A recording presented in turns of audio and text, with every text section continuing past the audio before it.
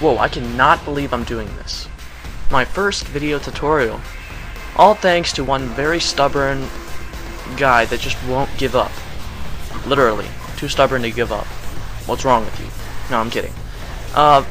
Okay, many people have been asking me to make a video, or to prove somehow that I made the Bite to Break Skin video with Windows Movie Maker. Well, this is it. I'm gonna prove it, and I hope I'm believable. I'm not saying that I'm lying. I'm not, because I'm gonna prove it right now. So, by the way, it's me, GrandClosing. If you haven't already, subscribe, watch my videos, rate, comment, the usual. Don't want to bother you with that much. Okay. Here is where all the magic happens. This is really an amazing site. This is where I get it all. WindowsMovieMakers.net/forums.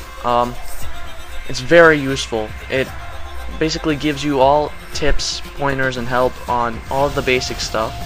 Then you get into the extra custom effects and transitions and everything.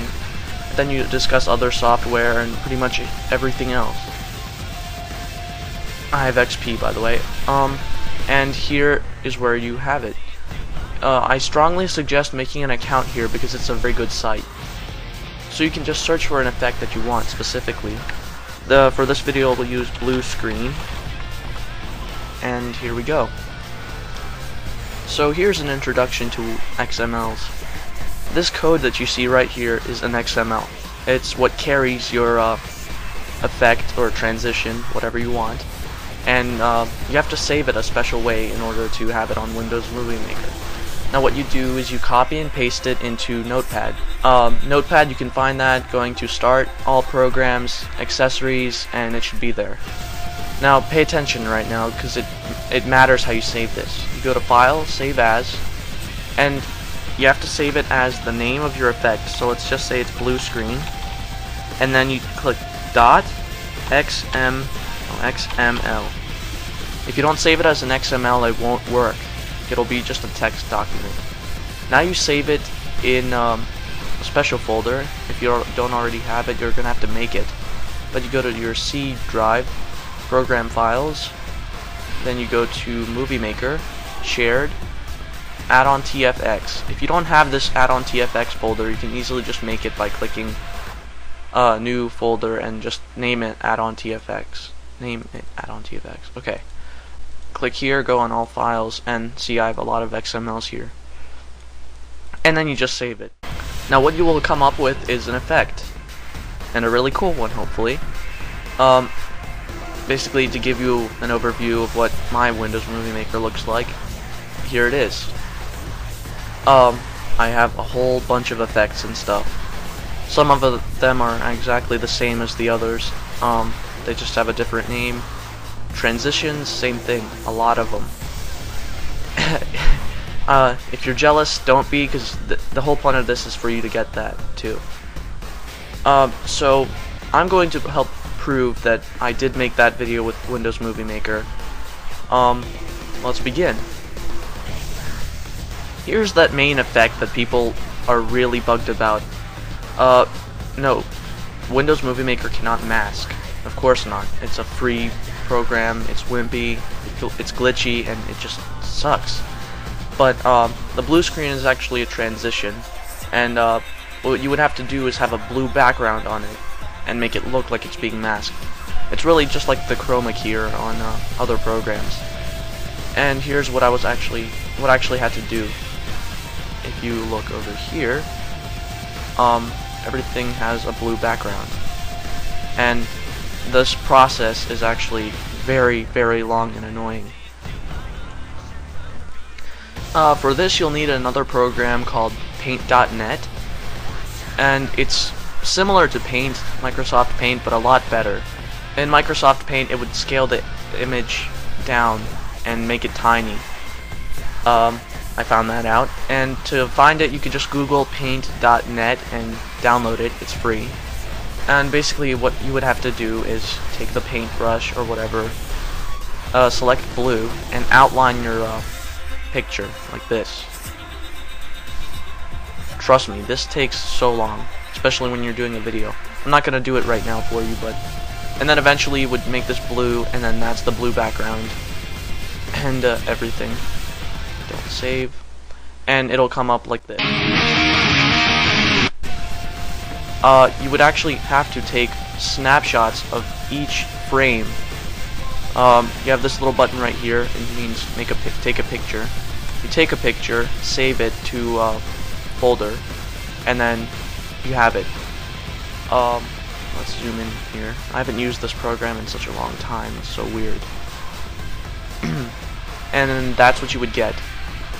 And then when you have that, you can take another video, let's say an actual scene from my AMV, and I'd move it to the other side. Let's zoom out. Now the part that you want on top, you want this showing, should be next, the second thing. You go over it as much as you can, and then you go to your transitions. Let's find that. Blue screen. You put the blue screen on top, and here you have it. You basically masked. Now here's a good example actually. It's on the background of that Fight to Break Skin video. Let's make this bigger. And you see you have this masked. Ooh, I just masked in Windows Movie Maker. That's really all that's to it, really.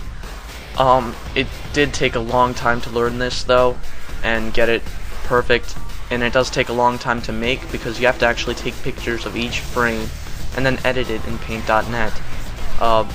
If you have the patience for that, go ahead, do it, by all means. Make an awesome AMV with Windows Movie Maker.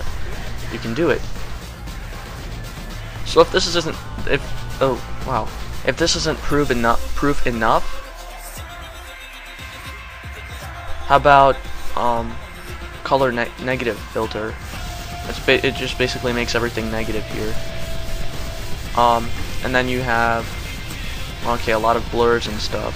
And then you have the panning, zoom fast in. It basically zooms very fast into the video. And then let's see another effect that I used a lot. You have, okay, these crop effects. They're really awesome. I like it. Sometimes I use it really fast to make it look actiony. TV looking effect that people keep saying I use in Sony Vegas. Wavy distortion. That's that thing. It makes it look all wavy and deformed. I use that in combination with something called scan lines, and that I can't seem to find. Scan lines, and that gives it like a TV sort of effect. So if that isn't proof enough, I don't know what is. If there's a specific part that you're wondering how I made, just comment on this video and ask me. I'll answer it quickly. I don't know if I'm gonna make any more tutorials. Depends if I get good feedback from this one. And I think I've covered everything I wanted to so far. You would need basic knowledge of Windows Movie Maker for this kind of stuff. So if you don't have any idea of what I've just done, brush up on your skills of Windows Movie Maker and come back to this video. Okay? Thank you. Goodbye.